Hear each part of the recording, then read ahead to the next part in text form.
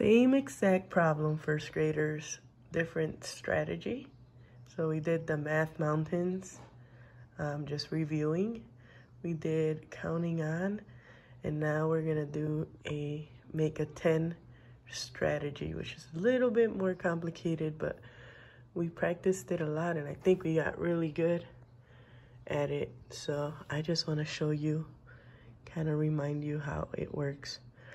Autumn read 4 books. Olivia read 7 books. How many books did the girls read all together? So I wanted to use the same problem, just a little bit different strategy. So for this one, I'm gonna use cubes.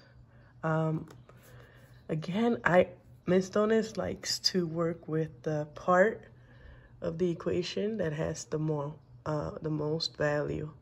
So again, with Olivia, 7. So 1, 2, 3, 4, 5, 6, 7. And then Autumn reads 4. But in this strategy, we have to make a 10. So we have 7 that Olivia read. And now we're gonna put Autumn's books, and it's 4, and those are going to be represented with yellow cubes. So we have 7, 8, 9, 10. So I made a 10,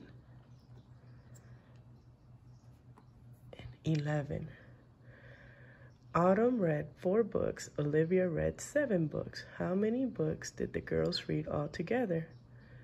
So with a make a 10 strategy, it's easy to then count because we just say 10, 11. And then we can represent it different ways. We can say 7 plus 4 equals 11,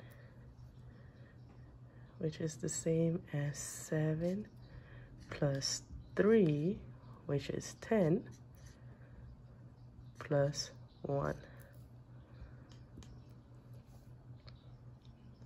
7 plus 3 is 10, plus 1 is the same as 11.